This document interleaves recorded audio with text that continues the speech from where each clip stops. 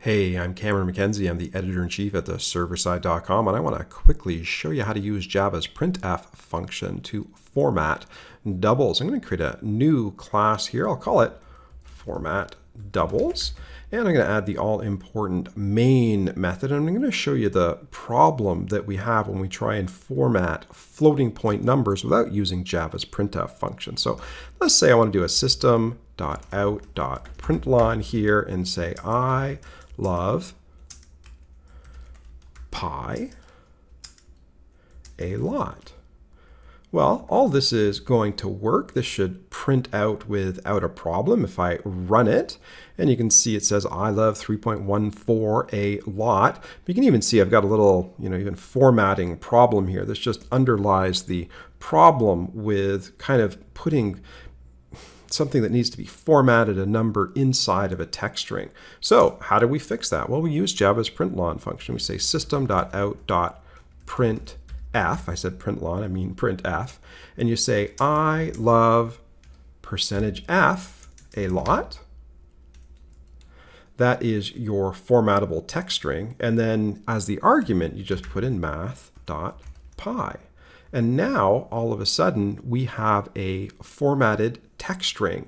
The math.pi value is going to be pushed in where the %f is.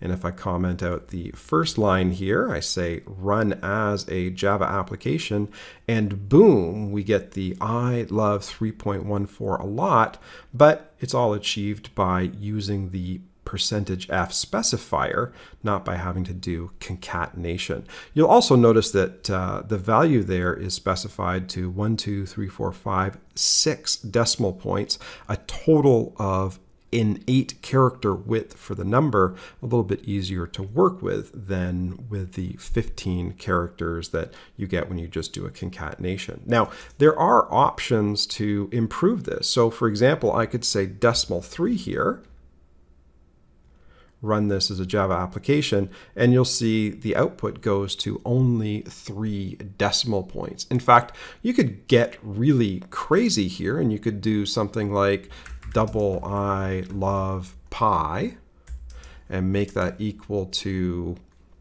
999 times math.pi, and maybe even multiply that by -1. And then we could say system.out.println I love pi. Now we're doing it with a variable. And you'll see that now we get the full number here. But it would be nice if we maybe added a 1,000 spacer or even specified the width. So you can put a comma in here. And if you do that, well, you'll get the 1,000th character spacing, the 1,000th grouping in the code. You can even specify a width. So I might want to say, well, I actually want to make sure that the whole thing is 10 characters long. And now if I go run as a Java application, well, I'll get output to 10 characters long, 1, 2, 3, 4, 5, 6, 7, 8, 9, 10.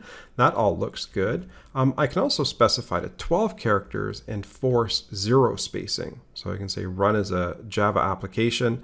Now we'll actually get 12 characters printed out. Let me see if that's right. 1, 2, 3, 4, 5, 6, 7, 8, 9, 10, 11, 12 characters in total. And for the overflow, for the extra spots there, this 0 forces 0-based padding. So for example, if I took that out and ran this again, notice that we wouldn't get the 0-space padding, but we would get the character being inserted at 12 characters in total length. So anyways, there you go. That is the ups and downs and the ins and outs of doing formatting of a floating point number, in this case a double in Java. And by the way, if you wanted to, you could just do a float as well. So you could do float sum equals 9988.88, and then over here say sum. Make sure that this is a floating point number, and there you go. This would actually work for a floating point number as well. Boy, I do not like that forcing the width of the character. I'm going to change that And there you go. I love 88 a lot.